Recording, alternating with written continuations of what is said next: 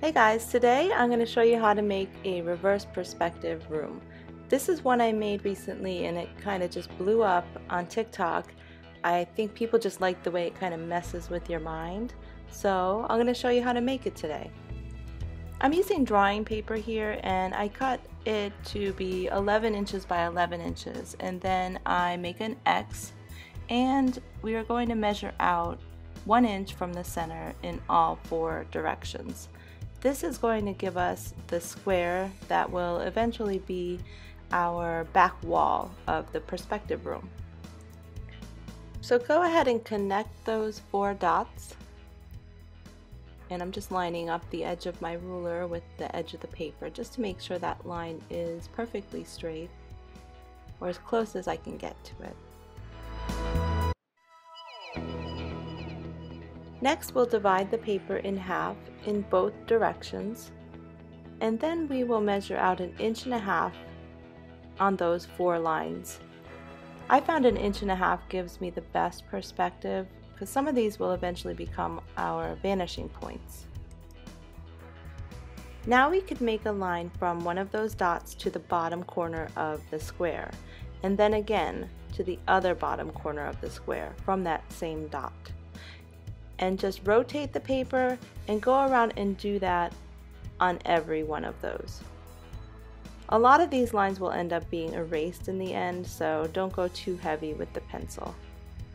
It's going to look a little crazy now. I'm just going in and darkening up those lines that will eventually be the edges of our room.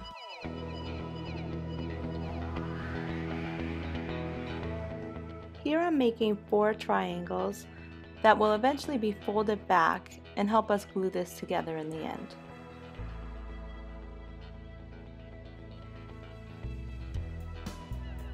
And now we will cut out these specific areas. Go around that folded triangle and the section next to it. You will do that on all 4 corners.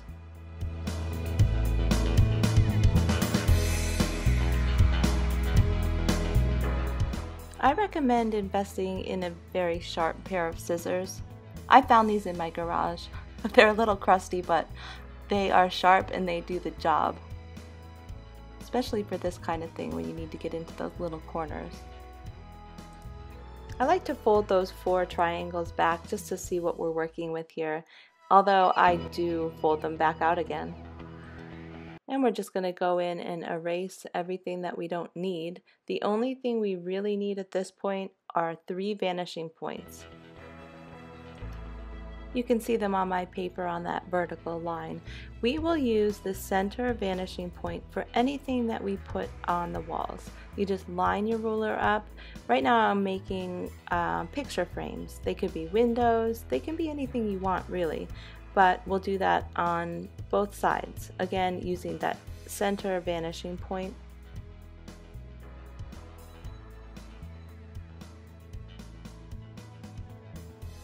And just make sure the edge of those windows or frames are completely perpendicular.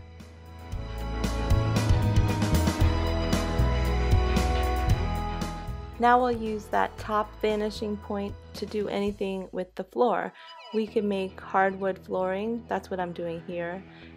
Just keep the top of that ruler on that vanishing point, the one on the ceiling. And we'll just go across and make some planks for the hardwood.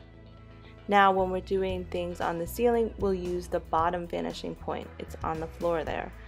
Line your ruler up. I'm going in and making some overhead lighting here.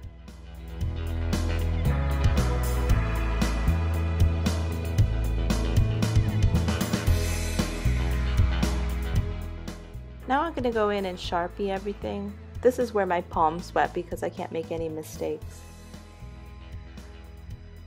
I'm making an art gallery, so I went in and just made some quick paintings. You guys could make whatever you want to put in these frames, or you could just make windows. I just thought it would be pretty fun to make some paintings, and voila! Now you just fold those flaps back again and put some glue on there. Don't be afraid to put a lot. I probably could have used a little bit more. And then just fold it together. You have to line those edges up perfectly. And I put a little bit of tape on there just to help keep it together. Now you have your own reverse perspective room. You can find the template for this in a link below that you can download. Thank you for watching. Please like and follow. I have a lot more to come.